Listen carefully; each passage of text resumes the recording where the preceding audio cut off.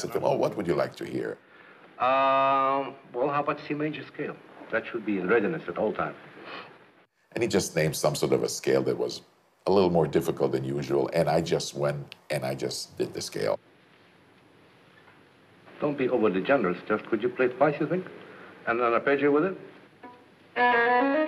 You know, you don't just do a scale. You do a scale, you do the related arpeggios, you do it in double stops, you do it in octaves. Fine. E flat minor in fingered octaves.